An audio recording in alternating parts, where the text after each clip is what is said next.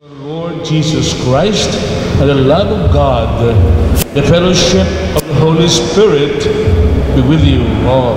And with your spirit. Mark, Daniel, and Abigail Cadena Odilao have come here today to be united in sacramental marriage.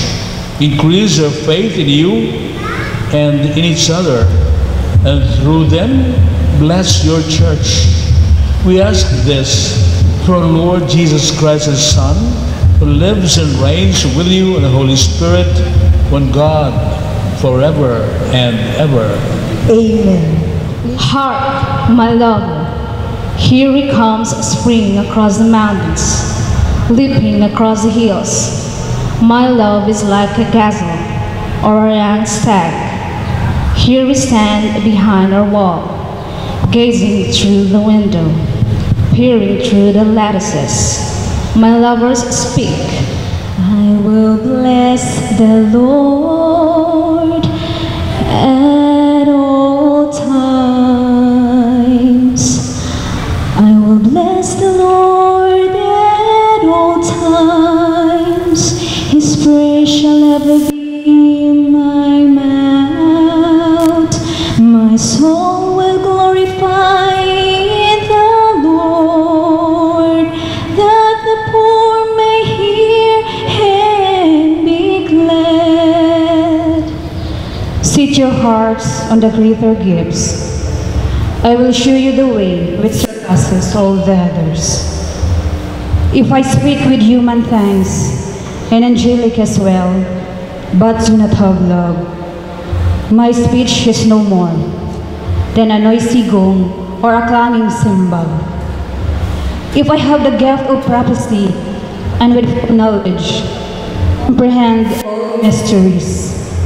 If I have faith great enough to move mountains, but have not love, I am nothing.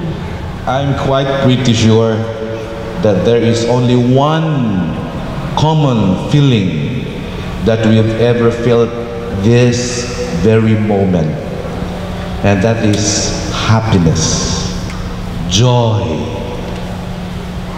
because we all have to deserve to be happy because the day has arrived, a day we have all looked forward and planned for a long time. And this is the day, and this is the moment. Day, Abigail, and Mark, today marks a complete new beginning in your lives. But mind you, your wedding lasts only today, but your marriage is for the rest of your lives. One of the experts of the law asked Jesus, Lord, teacher, what is the greatest commandment?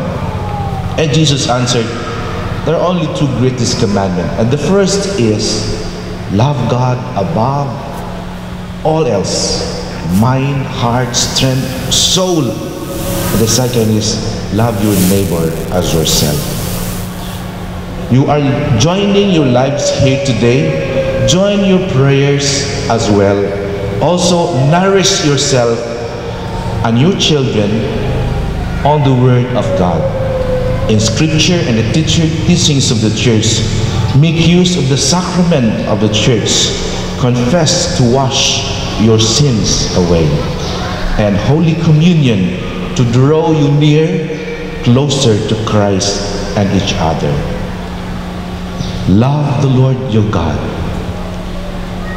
with all your heart, with all your soul, and with all your strength. Then, Abigail and Mark, I promise you, in the name of Christ, that you will be able to love one another all the days of your life.